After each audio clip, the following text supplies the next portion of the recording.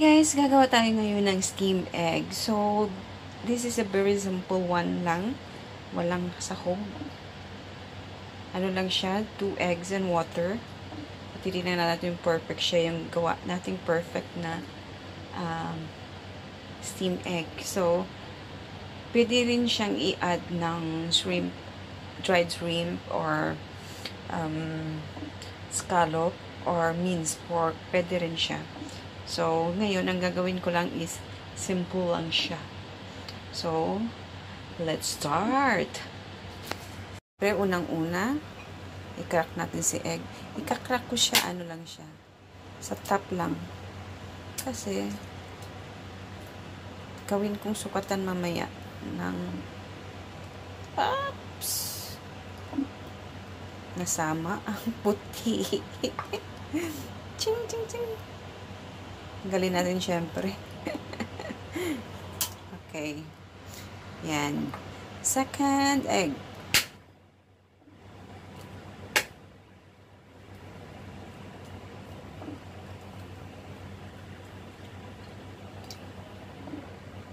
Yun.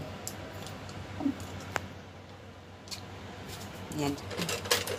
Siyempre, kuha tayong tinidor. Next step. Kuha tayong tinidor. Meron ding pangbate, but then I use this.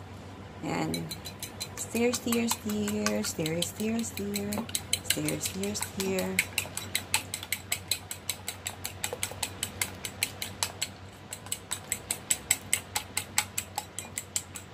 Then, water.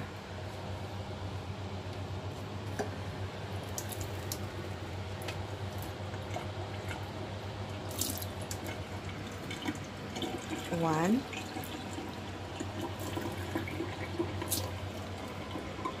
Two. Pwede nyo siyang i-add ng, actually, I make it 2.5 of this, 2.5 of this, the water, kasi parang alanganin siya, masyado siyang malapot.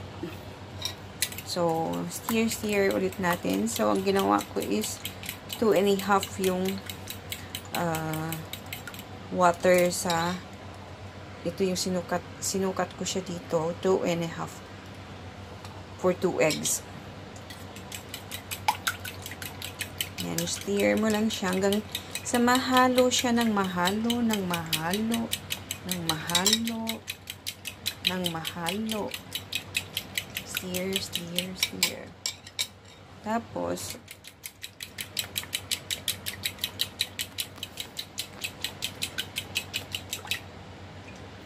next is, tanggalin natin yung bubbles. Tanggalin natin yung bubbles. Urang natin. Tanggalin natin yung bubbles kasi hindi siya maganda pag naluto. Ayan.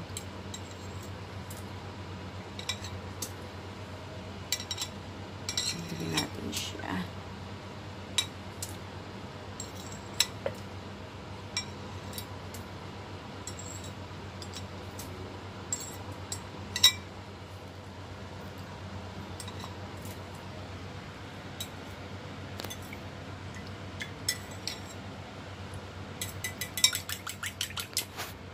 So, ganyan na siya, guys. May konting bubbles pa sa gilid, but then I think it's okay na. And then, meron akong microwave rough. Siya yung nalagay ko. Pwede rin, a plate, bigger plate, na ilagay sa top or cover. Pwede rin aluminum foil. It's up to you, though. Some employer don't like this, kasi plastic to, but then, I will use this one. So, ito na siya. Magsa-struggle tayo. Charot. So, ayan na guys. Make sure na hindi siya sasayad sa egg. Kasi, madideform yung egg pag nasayad to sa kanya. Papangit yung kanyang formation mamaya. Yan. Yan. Ayan na siya. Shhh. Ayan. So, make sure hindi siya lalapat doon sa egg sa loob.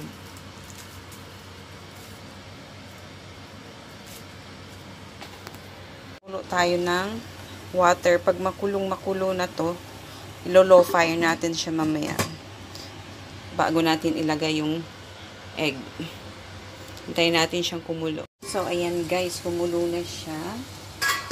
Diba? Kulong-kulo siya. Tapos, ilalagay natin. Ingatan natin huwag maligwak. Ayan. Ilalagay natin siya. Takpan. Tapos, ilo-low natin ang fire. Kasi, ma-overcook siya.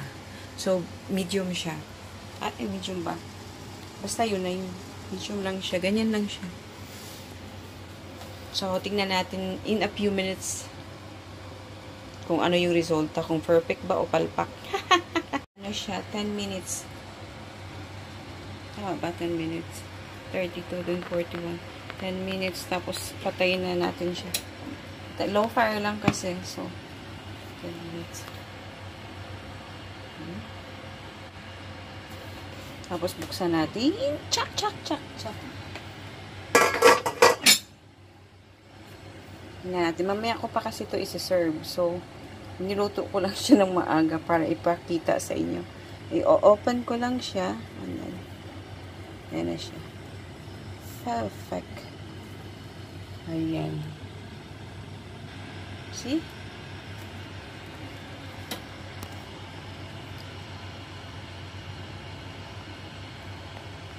So, you can put soy sauce on the top or bahala ka na. As long as ganyan na siya. Perfect.